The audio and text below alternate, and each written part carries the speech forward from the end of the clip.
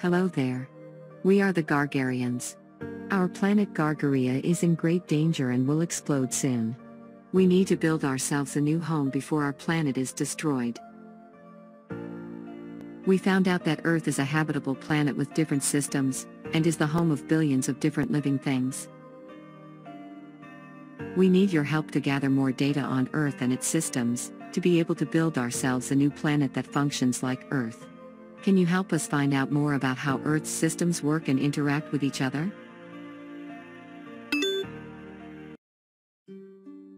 So, you decided to join us. Thank you. Before we begin, I want to tell you the things we have found out so far. Earth has 4 systems: Hydrosphere, Atmosphere, Geosphere, and Biosphere. We are in the sky right now, which is a part of the atmosphere. The atmosphere includes all of the gases surrounding the Earth. Next is Hydrosphere.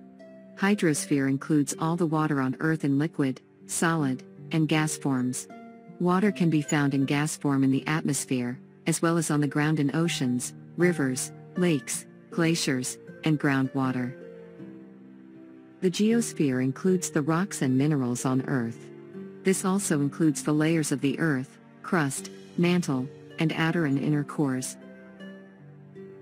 And finally, the Biosphere. The Biosphere includes all of the living organisms on Earth. Humans, animals, insects, and plants are parts of the Biosphere. Here we are in the sky to find out more about the atmosphere. Let's collect the gases in the atmosphere to learn more about them.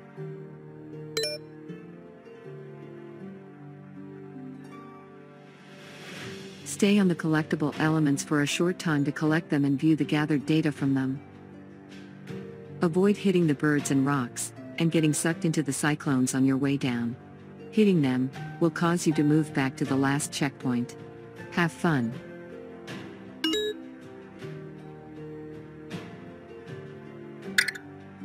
This is nitrogen. Nitrogen is a colorless and odorless gas. Nitrogen is the most common gas in the atmosphere and makes up 78% of it.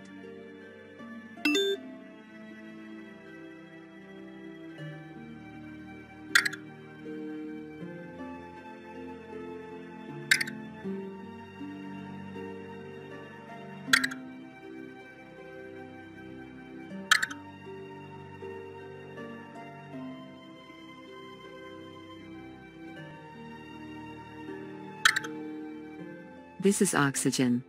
Oxygen makes up 21% of the gases in the atmosphere. It is the gas that humans and most land animals need to breathe to survive. Trees and some of the sea plants produce oxygen.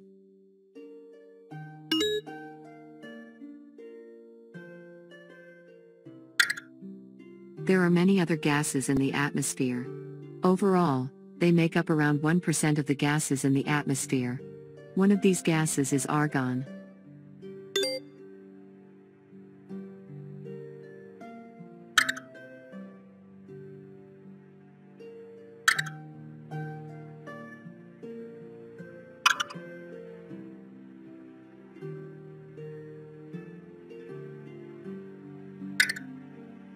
This is carbon dioxide.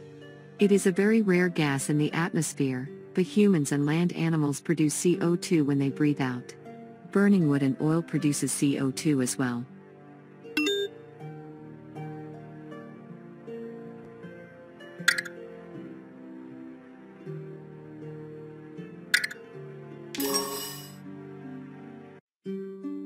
Look at this. This is water vapor. This is water in gas form. This gas is also a part of the hydrosphere that is found in the atmosphere. The water that vaporizes from the surface of the oceans rises up to the atmosphere. Let's see what happens to the water vapor in the atmosphere.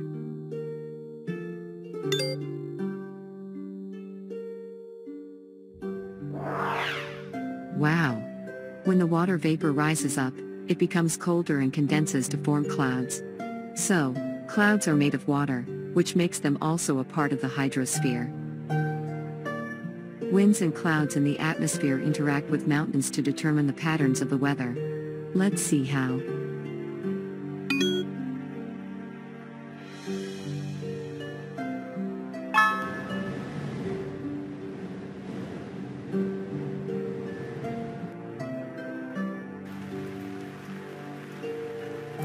Nice.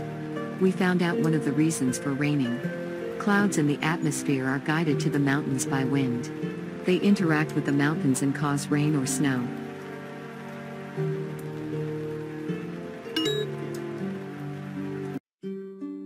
Rain is essential to the living things in the biosphere.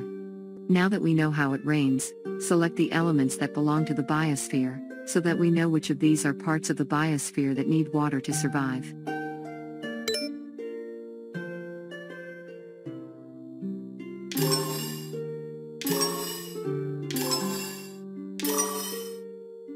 Awesome. Now we know one of the ways that the elements in the biosphere interact with Hydrosphere. Now we just need to send some data back to Gargaria. Answer these questions to send the answers back to Gargaria and help them build us a new home.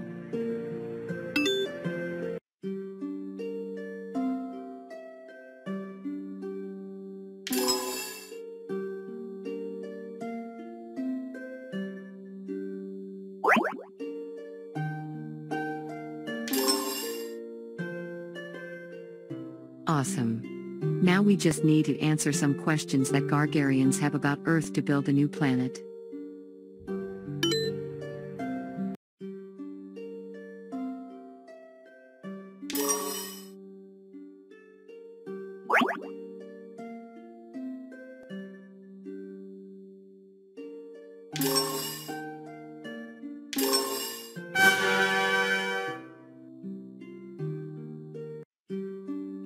Hello again, buddy. Here we want to learn about weather and climate on Earth. Do you remember what we learned about the atmosphere, right? Weather is the conditions of the atmosphere at a particular time and place. The weather is now clear here, but it might be different in other places. The weather here can change too. Let's find more about different weathers.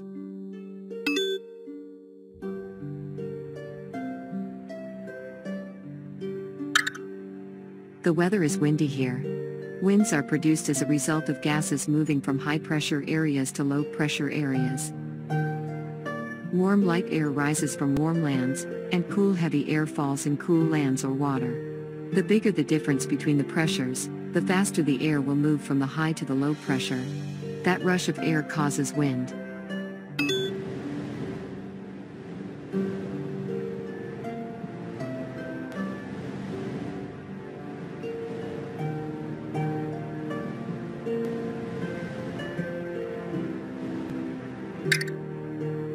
The weather has become rainy. We already found out what causes rainy weather. Water vapor turns into clouds when it cools and condenses. How beautiful is Earth? I can't wait to have a home like Earth.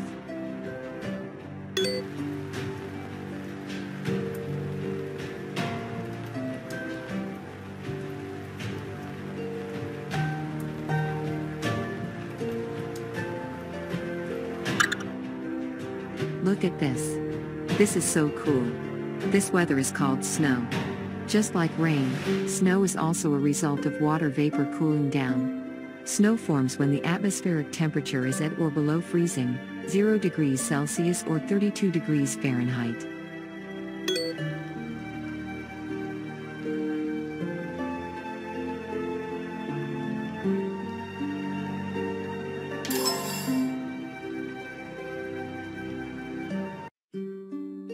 The weather always seems to be cold in this place.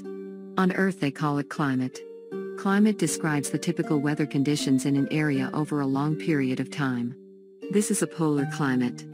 Now select the living things of this climate to learn more about them.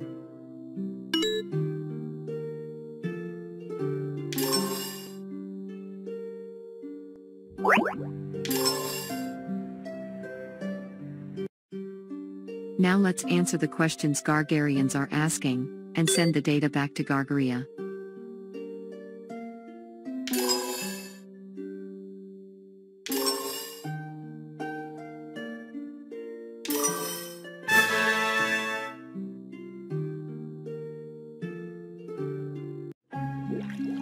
Hi. Welcome back. It is time to learn about the hydrosphere now. We already know many things about the hydrosphere, but it is time to take a closer look. The hydrosphere contains all the water on Earth in all forms of liquid, solid, and gas. The largest form of water on Earth are the oceans. Oceans hold many mysteries. Let's jump into one of the oceans and find out more about them. Let's interact with the elements in the ocean and extract more information. The bottom of the seas are full of rocks and sand. These rocks are also part of the geosphere. They are brought to the oceans through the rivers by erosion. We will find more information about erosion soon.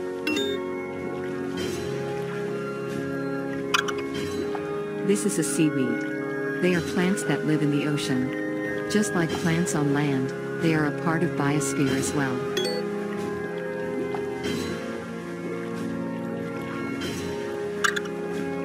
This is salt. Ocean's water is salty because there are many different soluble minerals in ocean's water, and also when water passes rocks and landforms on its way to the ocean, it picks up small amounts of salt and other dissolved minerals. This is a coast, where sea and land meet. The rocks are shaped this way as a result of the interaction between the stones and waves.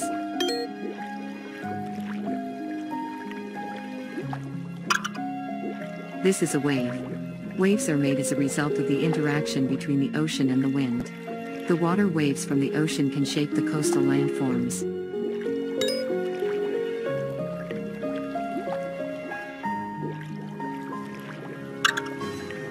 This is a beach. Here sea and land meet. This is another coastal landform with loose particles called sand. Sand shaped this wave as a result of water waves washing them to the shore.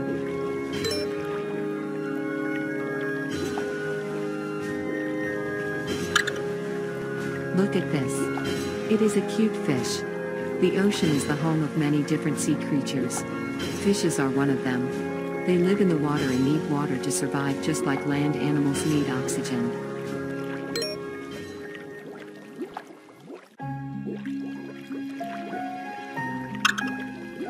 This is a crab. As you see, the ocean supports a variety of ecosystems and organisms. Fishes, crabs, seaweeds, sharks, octopuses, etc. all live in the ocean. Unlike fishes, crabs can live on both land and in water.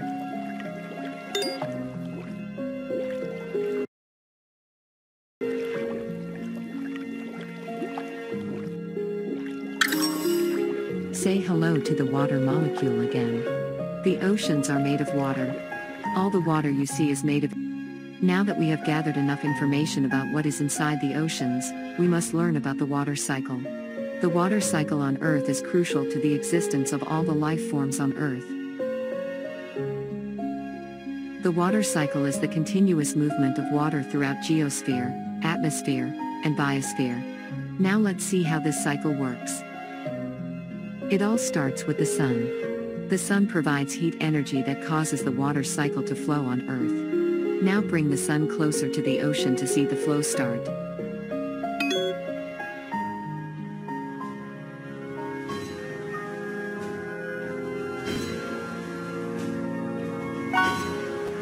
As you can see, in the water cycle, heat energy from the sun causes water in the ocean to increase in temperature and evaporate into gas.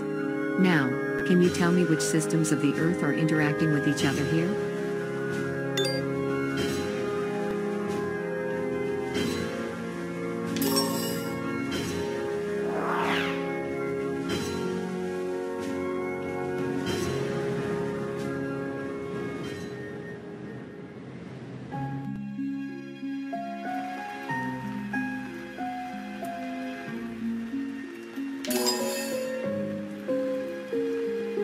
That's right. The water that falls from the clouds is called precipitation.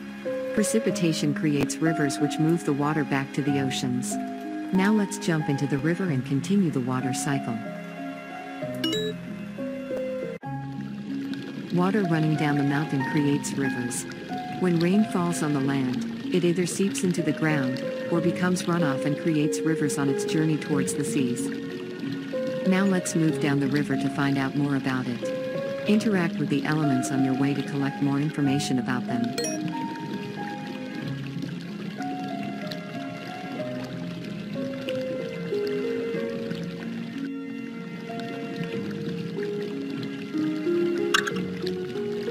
spaceship has been moving rocks and sediments down as it was moving down along the way.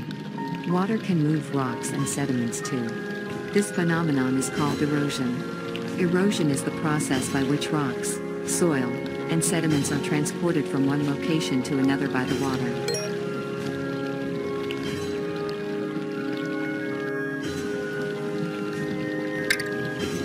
This phenomenon is called weathering. Weathering is the process by which rocks, soil, and sediments are broken into smaller particles.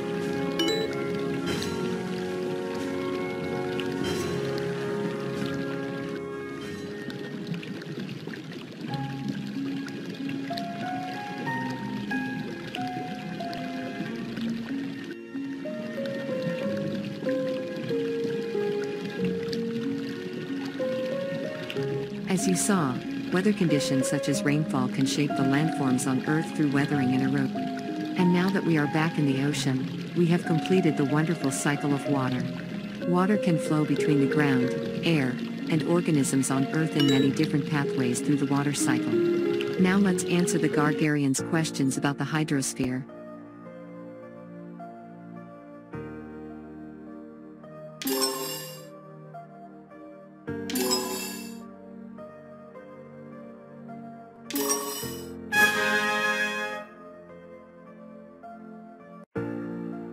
Welcome to the final part of our journey. Here, we will learn about Geosphere. The Geosphere includes the crust, mantle, outer core, and inner core. The layer humans and animals live on is the crust. Now let's explore Earth's crust and find out more information about it.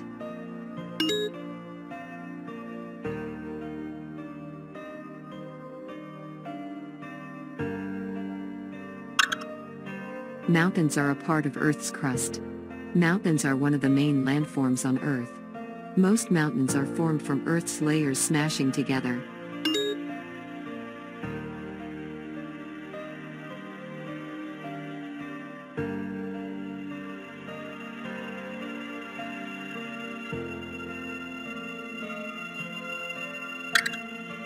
This is a rock.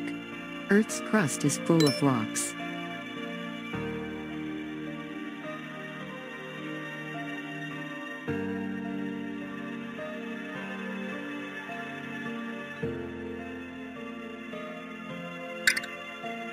This is a jungle. A jungle is land covered with dense forest and tangled vegetation, usually in tropical climates. Jungles are landforms with many different kinds of living things.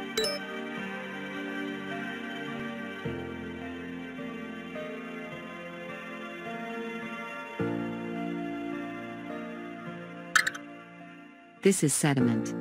Sediment is a naturally occurring material that is broken down by processes of weathering and erosion.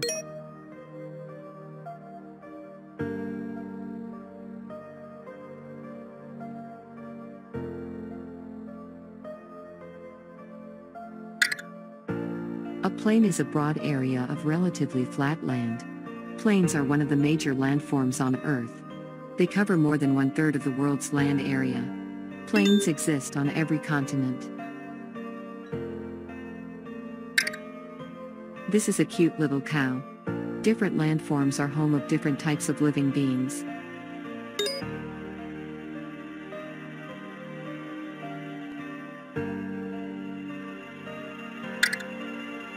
Say hello to soil. Soil is the loose surface material that covers most land. Soil covers most of Earth's crust, and is necessary for the growth of plants and trees. Some living things live underground in the soil.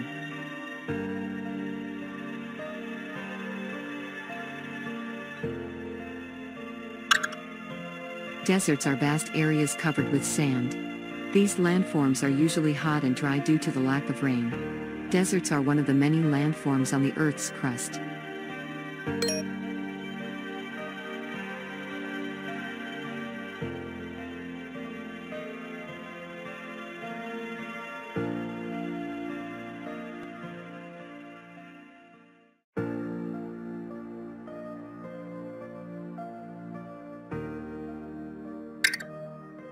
This is a snake. Only special types of plants and animals that can survive heat can live in the deserts. Awesome. Now that we have all the information we need, we can move down to the Earth's mantle. So far we learned that Earth's crust contains rock, soil, sediment, mountains, and continents. We also learned that the landforms in a region affect the types of the living things that can exist there. Now let's see what we can learn from Earth's mantle.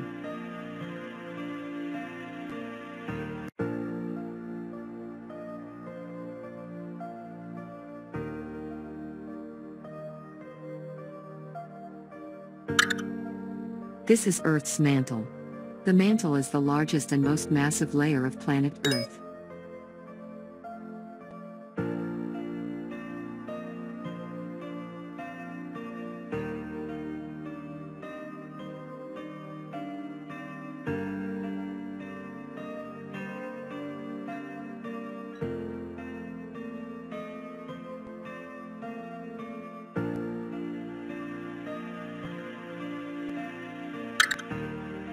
Earth's mantle is made of hot, soft, solid rock. Now we have enough information about the mantle. Let's dig further down into Earth's core.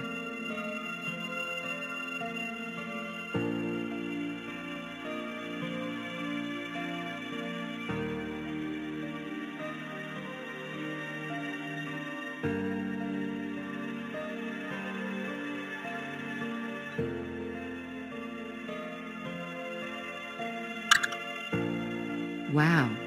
This is the outer core.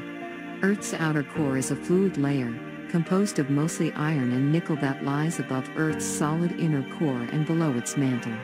It's too hot to stay here. Let's hurry up.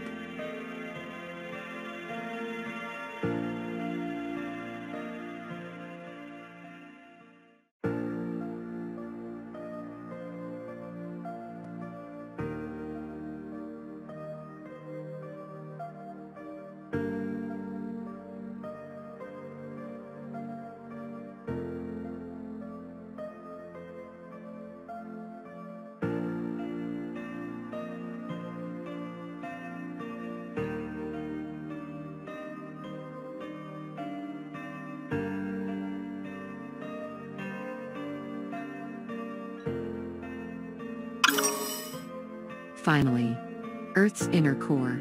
Earth's inner core is hot and mostly metallic. It is primarily a solid ball. It looks amazing. Now I believe we have all the information we need about Earth's geosphere. Let's answer the Gargarians' questions about this magnificent system of Earth.